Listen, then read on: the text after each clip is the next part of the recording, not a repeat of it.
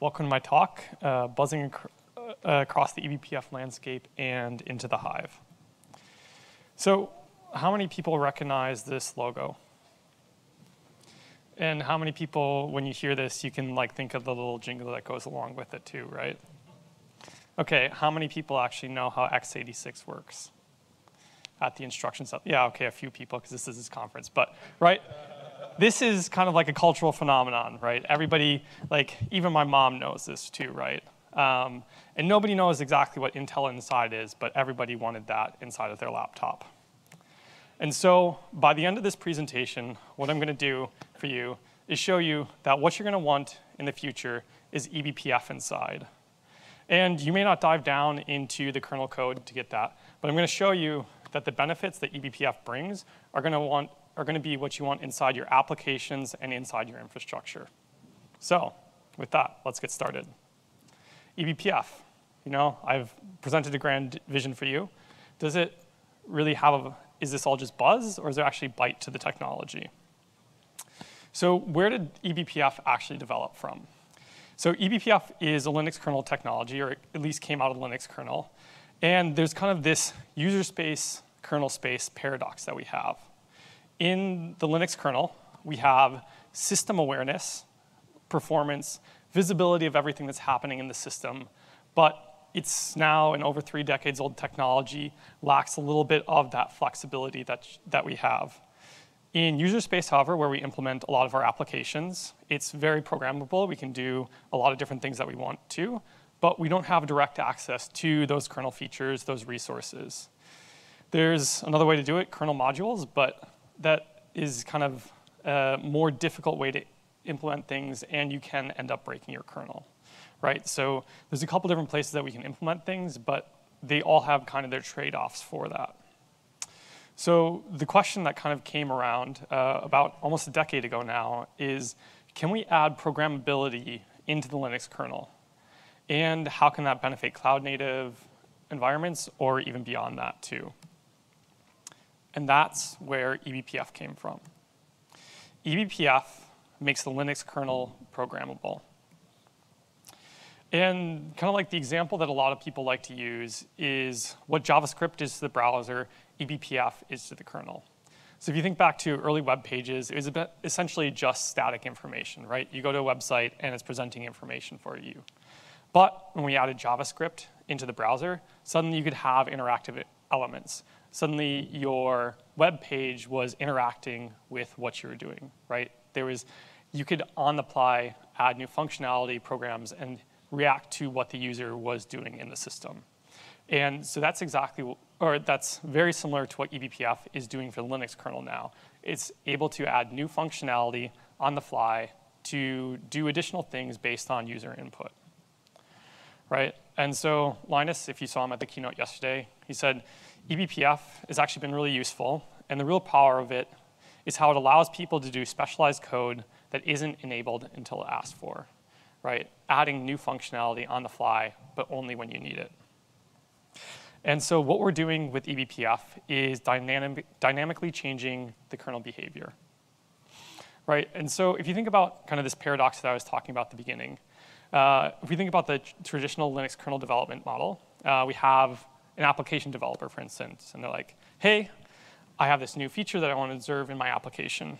And he runs over to his very friendly Linux kernel developer and says, can you add this for me? I need this in the Linux kernel, right? And so Linux kernel developer turns around, goes into Linux kernel mailing list, where everybody loves to be, and says, just give me 1 year to convince the whole community that it's good for all this, going past all the different arguments and stuff. So 1 year later, finally comes back. He's like, great, I got my patch set merged.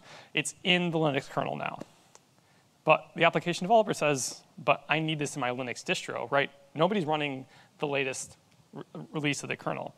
And so finally, 5 years later, you get it in your LTS release, and you said, great, here and now it's shipping for you. But in the meantime, the requirements have changed, right? This isn't a very fast iteration cycle. You don't get the feedback that you need. You can't add functionality that you need on the fly. Development is really measured in years rather than days or weeks, right? And so now eBPF really changed this paradigm Because now we can say, application developer, I need to observe this new feature, right? Goes over to his eBPF developer, and he says, right, let me just hack this up. I can solve this with eBPF. And you know what? You can release that program the same day. And you don't even have to reboot the machine. I think there was a really great talk from Brendan Gregg about this at eBPF Summit, and he was saying that he'd be in meetings with customers, and he could solve their performance issues or look into the information they wanted to by the end of the meeting to help solve their issues, right? So going from years to hours, that's a really big change in what we can do. And like Brendan Gregg said, this really brings superpowers for the Linux kernel. And that's why you're going to want to have eBPF inside.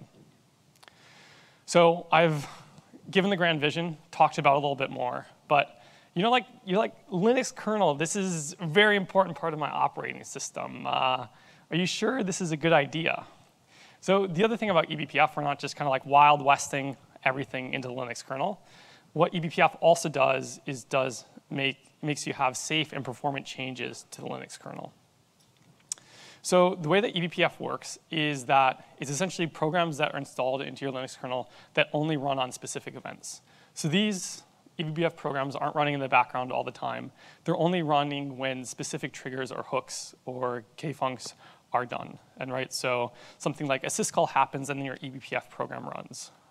So it's not something that's running all the time, right? And the really big thing about running in such a critical part of your system is safety. And the key part of that is the eBPF verifier. And so the eBPF verifier is a really big piece of code. And essentially what it does is it ensures that your programs will run to completion and they're not going to crash or otherwise harm the system. Because the worst thing that could happen is crashing your kernel, right? Then everything's offline. So the eBPF verifier checks every single program before it gets loaded into the Linux kernel and makes sure that it's safe to actually run on the system. And this is really one of the core components of eBPF. Then once it passes through the verifier, we want to make sure that we really have the performance benefits out of this. We're not just adding more complex code into the system, right? And so eBPF gets a lot of performance benefits by being code actually running in the kernel and being JIT compiled too. So it's taking your program bytecode into the machine-specific instruction set, and it basically runs as fast as natively compiled kernel code, right? So eBPF is both safe and it's extremely performant too. It's performant across a lot of different use cases. So 2 examples here. One is on the networking side, doing throughput, being able to increase that. Actually, there's some really interesting work that Daniel Borkman, the co-creator of eBPF, is doing right now, where he can, for containers, he can almost make with eBPF go faster than like host network processing, which is quite cool. And then on the right side here, we also see some about like security observability. And so looking at the big difference that eBPF allows you to do is to, since it's only running on events, it's not consuming system resources in the background there, right? So more performant in a lot of different ways. And then the last thing that you do is, we were talking at the beginning about this kind of like user space, kernel space paradox, is that eBPF allows you to also share information across this, right? And this is done through BPF maps. And you're sharing this information. So you're not going to lose data, and it's much more performant than other systems too. Right, so that's the little background around eBPF. So where is eBPF actually today?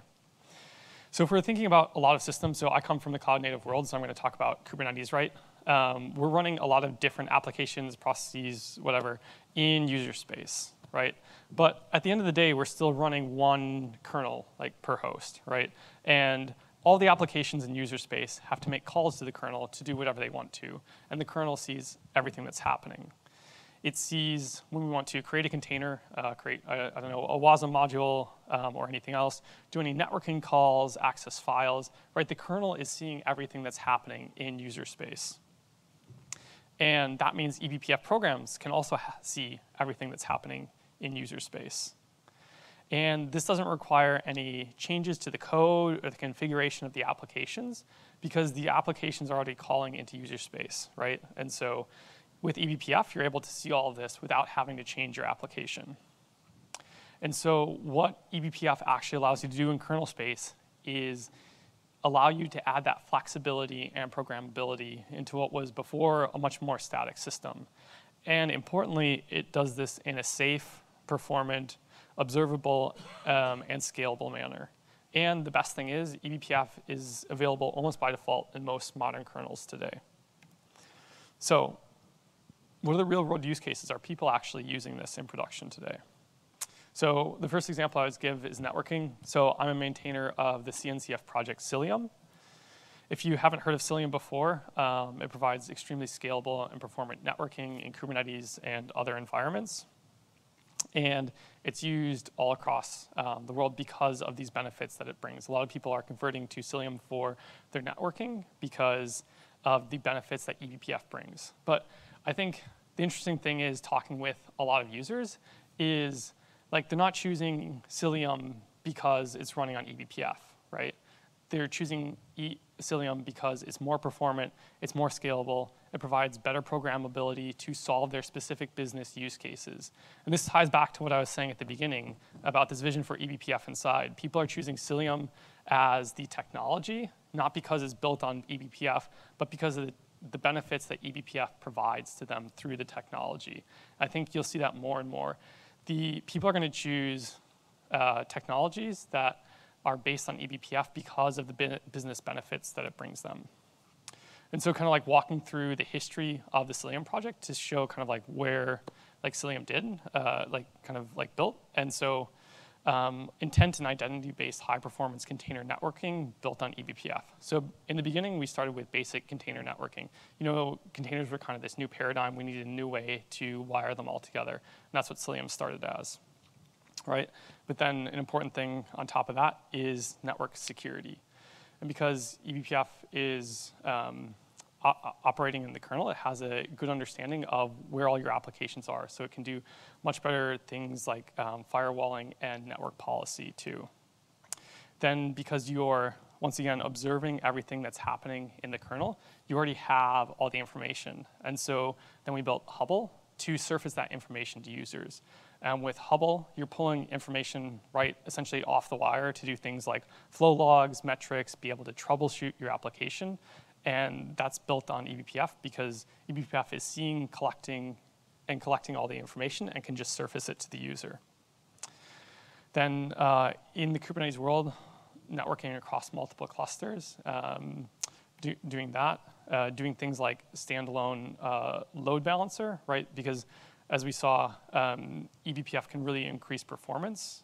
I think one of my favorite stories from the Cilium community is they switched from IPVS to eBPF for their load balancer. And they actually thought the system was broken because the CPU usage decreased so much. They're like, it's basically like a flat line. They're like, are we sure this is correct? But everything was working, right? So bring those performance benefits into load balancing too. Doing things around service mesh, so like load balancing and tracing, yeah. And then moving on to the observability. So I touched a little bit on Hubble right now, but there's a lot more eBPF projects around observability too. And so like Hubble pulls all that information off of the wire or essentially out of the kernel and can surface it directly to the user and can create things like a service map, right? So eBPF is the core of this because it allows us to surface all that information from the kernel. Pulling up things like metrics. And then security is also, I think, a really hot topic. And since eBPF can see everything that's going on inside your kernel, it can surface any relevant security information for you too. So projects like Pixie, like Falco, for things like sensitive file access. And then as a sub-project to Cilium, there's also Tetragon too. And it provides you security observability, and it essentially allows you to surface any information from the kernel and bring it into user space that you can take actions on it. And so besides just kind of like having that information, it allows you also to do runtime enforcement too. So you say there's a malicious processor, then you're able to kill it. And since all of this is happening in the kernel, it can all happen in real time too. And the last big use case for eBPF is tracing and profiling too. So since you're able to understand all the calls that are happening in your application, you can kind of trace all of that, profile your application, and really increase the performance of your application too. So really what eBPF tools allow you to do is to kind of collect rich context-aware event streams and then make specific actions on that. Because you're doing this all in the kernel, it allows you to do it in a very performant way, and you're able to see everything that you need to. Right, so I guess the question is, should we sprinkle a little bit of eBPF on top of everything? It sounds like this magic bullet that can solve all the world's ills. But unfortunately, it's not. eBPF is a very complex technology, and it's a specific tool for very specific use cases. A lot of eBPF projects right now could be replaced by just, shell scripts, right? I think this is an important thing to keep in mind. Like eBPF, or like any other technology, eBPF is a specific thing that you're trying to do. If you aren't writing kernel code, like eBPF may not be the best tool for your job, right? And so you need to think about like the actual use cases.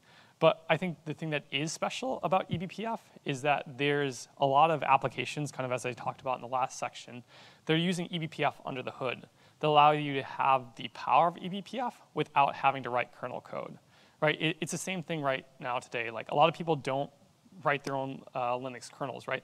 But a lot of people use distributions or other packages of it to allow them to do things that they want to, right? And so that's why I was saying a lot of people are going to be using applications that leverage eBPF, but not everybody else. Everybody is going to be writing kernel eBPF programs themselves. Because another thing that eBPF programs really miss is, right, what you're seeing at the bottom here is what eBPF sees. See open file, forward packet, read that. When in reality, what your customer wants to do is add product X to my shopping cart, right? And so being able to translate from what the user, what the application is trying to do into actually what's happening in the kernel is quite a difficult thing. And so you're going to need to have some type of translation layer in between there. Like, for example, in Cilium, we're not writing network policy and like open this port and send packets through it. We're saying this identity can talk to this, like front end can talk to back end, right? And so people are going to be leveraging applications because eBPF is still a very low level technology. And eBPF really is challenging. It doesn't have the business context as I was talking about in the last slide. It really requires in-depth kernel knowledge, and you need to be able to know what's happening. And because you're seeing everything that's happening in the kernel, just the data volumes around it can be absolutely absurd. So with the pros, the cons, let's talk a little bit about what's actually happening in the eBPF community right now. So this is actually the first patch set from Daniel getting eBPF into the kernel. And as you can see, it was Friday, the 28th of March, 2014. So I guess, yeah, we're actually just over a decade into eBPF. And so what's happened in the last decade? Well, there's really been an explosion of things happening around eBPF. There's a lot of applications that are using it. So Cilium, which I'm a maintainer of, BPF Trace, Falco, Pixie, Calico. These are what we say are the major applications, the really big projects. And there's also so many more emerging projects focusing on a variety of different use cases all around eBPF. Not only that, there's also a lot of work being done in the infrastructure space, both on the compiler and different use cases, like user space libraries or translating it to hardware too. It's also very active. Companies are building and creating value on top of eBPF. This is just a list of a couple of different companies that have been acquired in the eBPF space. My own company, Isovalent, is one of those. We just got acquired by Cisco last Friday, so that was kind of a fun thing too. eBPF isn't just a Linux kernel technology. It's being ported to Windows, and it's also going through the standardization process at the IETF right now as kind of like a standard way to implement eBPF. So I think you're going to be seeing this technology in more and more places. And so if all this has kind of gotten you excited about eBPF, where should you go next? And these are kind of the resources that I'll leave you with. So like anything good, any good thing on the internet, eBPF has a Wikipedia page. This is a good jumping off point to get a start. Then the next resource that I would recommend is actually eBPF.io. This is a project maintained by the community. And it's not only available in English, it's available in a variety of different languages. So if you want to send this to somebody else in your network that speaking a different language, do that. I'm also maintaining eBPF.io, so if you want to help translate into a different language, please come talk to me afterwards, and I'd love to be able to,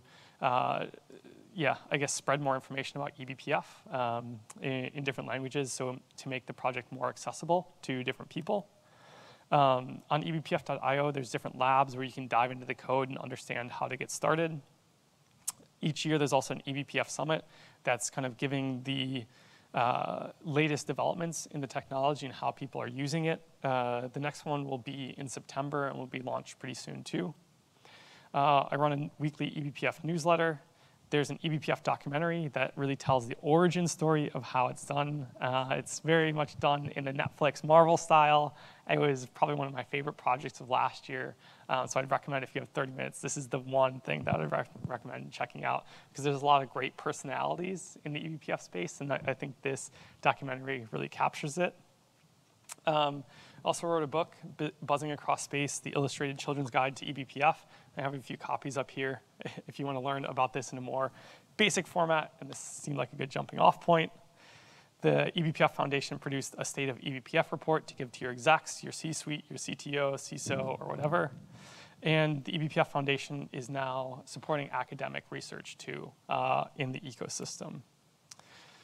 So kind of across everything that I'll talk to you, the one thing example that I'm going to leave you with is, right, so the iPhone was revolutionary because before you'd kind of get a cell phone and have a bunch of programs installed, and you'd be like, this is the functionality that I have today. And the iPhone came along and changed that whole paradigm because there was an app store. Suddenly you could download new functionality onto your phone. You know, you're in a new location, you download Google Maps and you can figure out how to get around. You're hungry, you download Uber Eats, Grubhub, and suddenly you can order food. Whatever you're trying to do, you can download a new application to change the functionality on the phone to do exactly what you want to do. And this is what eBPF is allowing you to do. It's allowing you to add new functionality into the Linux kernel on the fly to accomplish exactly what you want or need to do. And so that's why in the future, your applications, your infrastructure, you're going to want to have the stamp of eBPF inside. Not because eBPF is cool, it has a good kind of jingle that your mom will remember. It's because of what it'll allow you to do.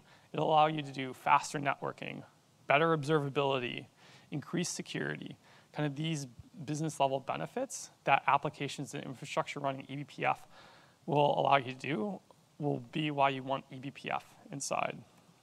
So with that, thank you for coming today, and yeah, ask me if you have any questions.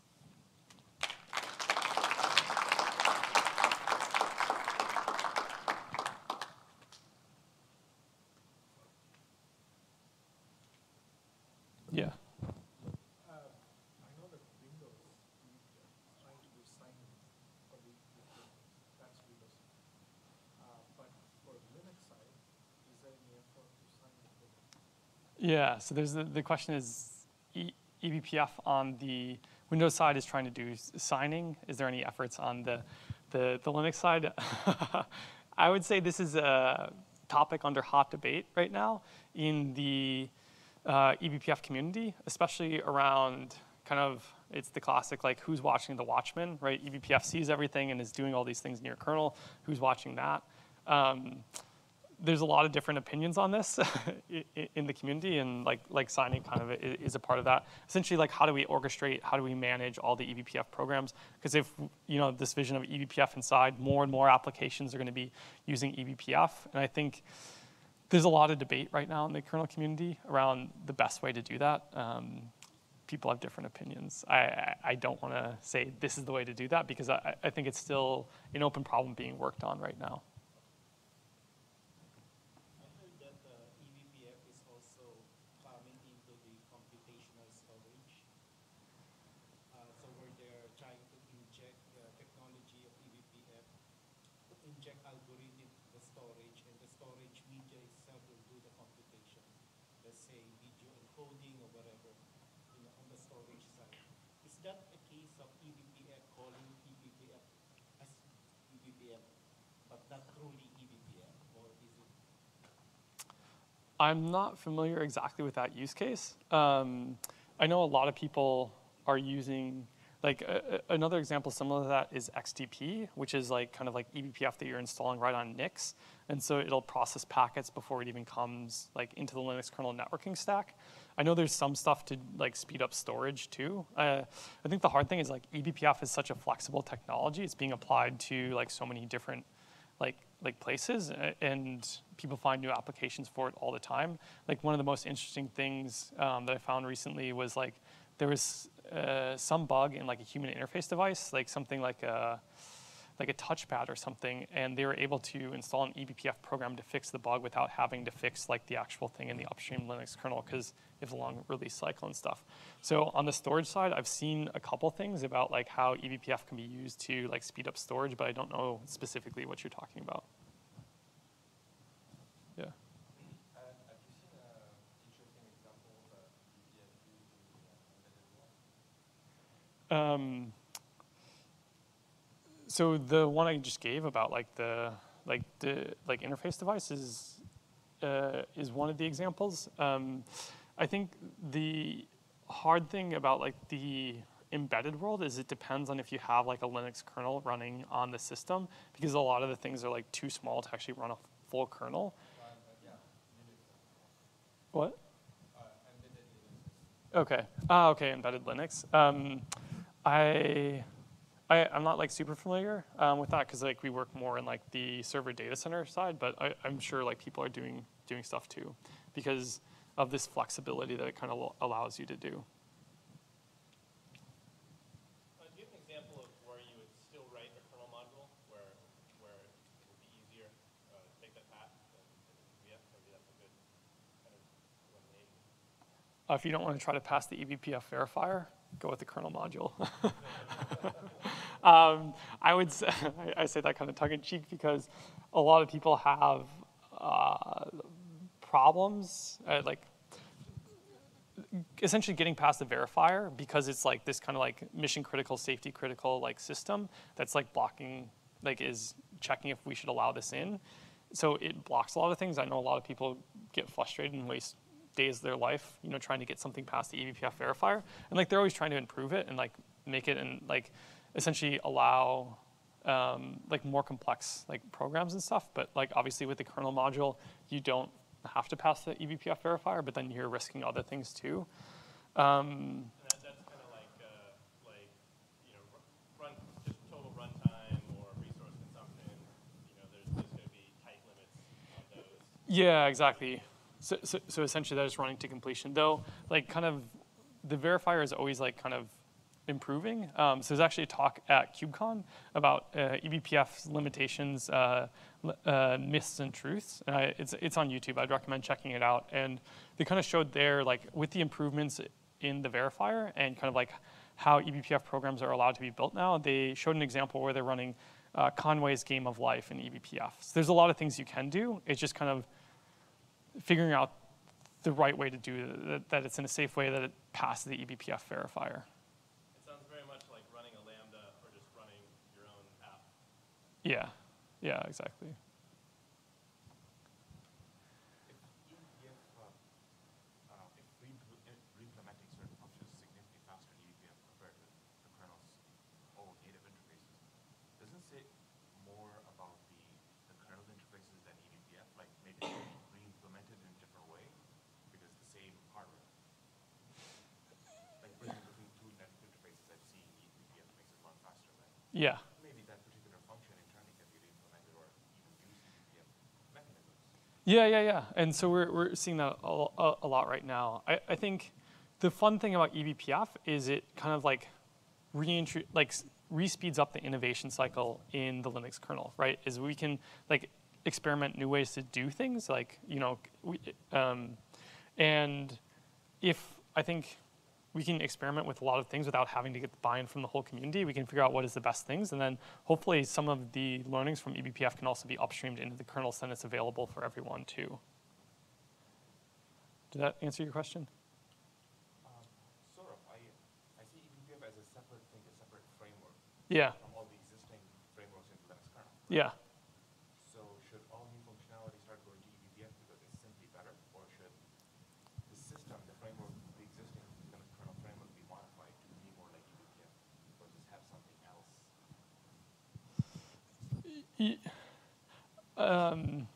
I think it's kind of both. Like you don't want to just kind of like abandon the Linux kernel. It was built that way for a while for that thing, but and eBPF doesn't mean you have to not use any part of the Linux kernel too. I think what we're finding in Cilium is we can reuse parts where we need it, but we don't have to use it all the time. And I think that's kind of like the power. And right, Linux is deployed on billions of devices around the world, from like the embedded Linux space to like servers to the Mars rover, right? And so it's in all these different things, and some people are going to need some things and some people are going to need other things. So it's hard to say like you should only do things in eBPF or you should only do things in the kernel, because there's so many different use cases. And I think it's figuring out like, does the Linux kernel work for the use case that you're trying to solve? If not, can I do this in eBPF? And it's like talking about that for the specific use cases. It's hard to make a blanket statement about this is, though we very, very much are like eBPF optimists, and we're seeing a lot of benefits from what it allows you to do. In the documentary, which is in front, they explain how they took what they wanted the eBPF language to be and degraded it to look more like eBPF so that it could be merged into the kernel. So basically what we have today is not as good as what they wanted initially, is my understanding. Like, is there a future in which we're going to improve the language now that we know what eBPF is doing? Yeah, and I think eBPF is always improving all the time. This is kind of like what I was talking about, the improvements of the eBPF verifier too, where originally there was like a 4K instruction set limit, and now it's like 1 million. So it's always expanding, and I think we're always seeing improvements in the system, but you always have to, you're never pretty much creating something from scratch, so you have to incrementally improve things too. Can you talk a bit about how the verifier works? Like, is it something that's not used for alpha engineering, or there's like a stack limit, or like if you recurse, does it ensure that like your recursive arguments are like increasingly input? Yeah, the eBPF verifier is an extremely complex piece of code. I would recommend there's some talks from eBPF Summit. Like, eBPF verifier is at least a whole talk, maybe a whole workshop by itself, so it'd be hard to dive into it. I would recommend checking out some of the talks from eBPF Summit talking about exactly how it works and some of the limitations and some of the challenges and how to overcome them too. Because I don't want to give you a limited answer right now. So, yeah.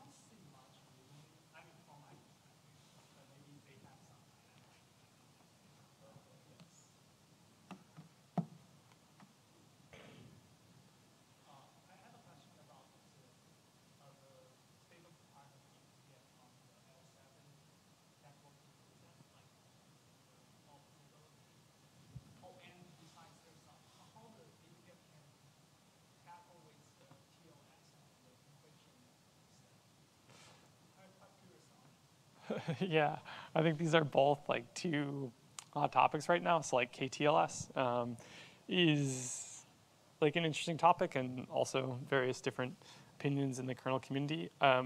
There's actually also talk for KubeCon, from one of my coworkers, or two of my coworkers, John and Natalia. I'd actually recommend checking out that if you want to learn kind of the state of the art, because that's one of the things that John is working on in the upstream kernel. So there's a whole talk on that I'd recommend watching. And then for like layer 7 processing, so like as I was saying, like Cilium started out with like kind of like L3 networking and has gradually like moved up the stack. And kind of what we're seeing is, and I think you kind of like see this kind of a lot over the history of Linux, is first things start in like user space. So like a lot of L7 stuff is done in user space right now. But that functionality then moves into the kernel, right? Like there used to be a lot of like user space TCP IP networking stacks, right? And then that moved into the kernel. And so I think as we move forwards, as eBPF as a technology improves, we're going to see kind of more functionality move from user space into kernel space. It's just like getting to there and developing the technology until that point is like what we're working on right now. So like some things like that we can do right now is like in the kernel we can do like HTTP parsing in the kernel with eBPF right now. But some other parts of L7 processing, we just rely on Envoy to do. So it depends on the specific use case. But I think what we're seeing with eBPF as a technology and like the verifier and everything else, it continually improves. And so, you know, kind of the limitations are slowly like moving away. And what we're able to do with eBPF is always increasing too.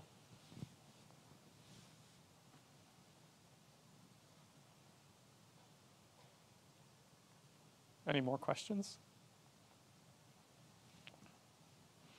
Okay, cool. Thanks for coming, and yeah, come up for a book afterwards.